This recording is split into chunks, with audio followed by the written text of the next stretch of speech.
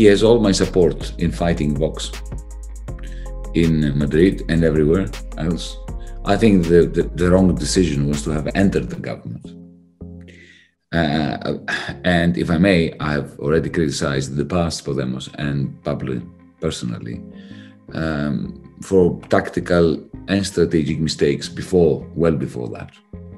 It was a huge mistake that he made when Tsipras surrendered to the Troika. Pablo Iglesias came out and supported him, and he said, that it wasn't such a bad deal that Tsipras got for Greece. It was a terrible deal. And it wasn't a deal, it was a surrender document.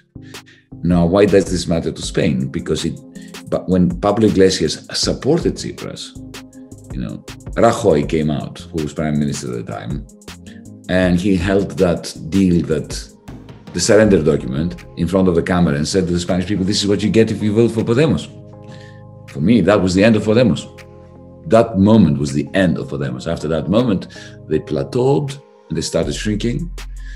Their failure or decision not to have a European policy and to go to the elections in December of 2015 and then after that again the following elections without a European policy was a catastrophic error, because once you reach 20% of the vote, to go from 20 to 40 in order to govern, you need to be able to answer the question that middle of the road voters will put to you. And it's an important question. If we elect you and you go to the Eurogroup, what are you going to do there? What are you going to propose instead of austerity? What are you going to propose that the European Central Bank does? What kind of Green New Deal will you be pushing for? If you don't have an answer to these questions, and Podemos chose not to have an answer to these questions, then you don't go beyond 20%. So the combination of supporting Syriza's surrender and the lack of a European strategy meant that at best Podemos would be a junior partner to a socialist party that was simply going to manage the Spanish economy on behalf of the Eurogroup, of the Troika. And,